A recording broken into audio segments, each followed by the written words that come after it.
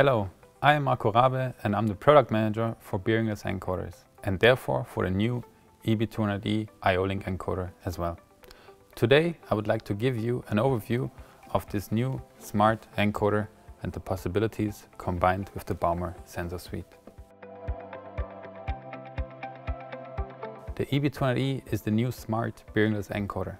It is an encoder that has all the advantages of bearingless encoders. This is the sensor here and the magnetic rotor, which is mounted on the shaft. The two parts are separated from each other, so it is totally wear-free. Additionally, it's extremely compact in the integration compared to the classical shaft encoders, as you can see in this comparison. In addition to the general advantages, the EB200E is an extremely flexible encoder that offers 3 use cases in one product, thanks to the IO-Link interface. The first use case, we have the IO-Link encoder use case, where the EB200E is connected to an IO-Link master, and from there to the PLC. The second use case is the programmable incremental encoder, where it is connected to the motor controller via the HDL signal output, and from there to the PLC. Number 3 is the speed monitor, where it is connected directly to the digital I/O of the PLC, standalone without any further signal evaluation needed. After this short overview, I would like to show you what the EB200E is able to do. We connect him via Baumer USB-C IO-Link master with our laptop. When the EB200E is found by the BSS, we can go directly on the add-on for the EB200E. This is a great tool to visualize and parameterize the encoder. First, let's talk about the process data the EB200E has. We have the 2 measurement values, speed and position. Here you can see them in the 2 graphs. On the top, the speed graph, and on the bottom, the position graph. Additionally, on the right-hand side, you see them always in the add-on. The process data contains also the 3 SSCs, speed, direction, standstill, and the alarm bit. Underneath the states, you can see the condition data. This is some additional data, for example, temperature, operation time, and revolutions counter. If I would show you all the parameters of the EB200E, we would be busy for quite a while, so I have only picked out a few. For example, the unit setting. You can switch between RPM and speeds per second. Take into account, if you choose RPM, that you have to select the right scale setting as well, to have the correct RPM output. If you switch to RPM, you can see that graphs adapts to RPM as well.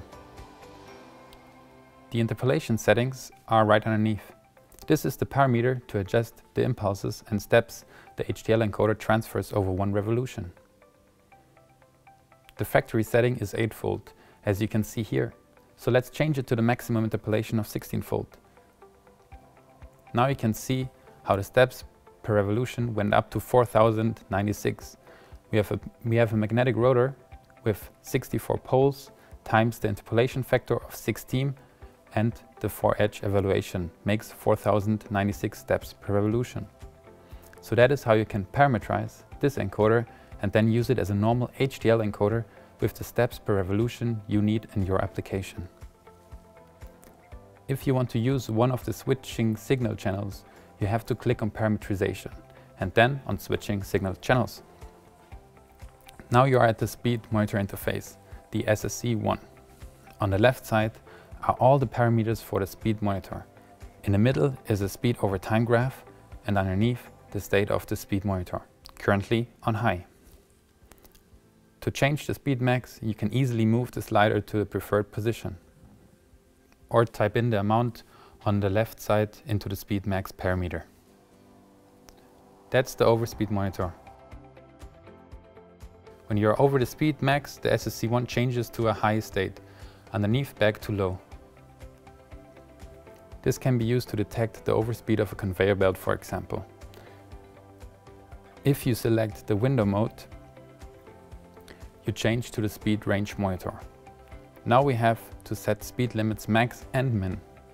If we are in between those 2 limits, we have a low state. And when we are leaving the area, it changes to a high state. To map the speed monitor to one of the physical outputs, we go to Input-Output. factory setting is the HTL output. That means signal channel A on output A and signal channel B on output B. To change that, we just click on the preferred SSC, in our case the speed monitor, and we already assigned it to the selected output. You can change between direct and inverted mode as well, and see the real output in the graph. You can also combine different SSCs, for example the speed monitor on output A and the standstill monitor on output B. Now you have parameterized the EB200E as a speed monitor with the Baumer Sensor Suite. I hope I could give you some insights on how easy and fast we can do that.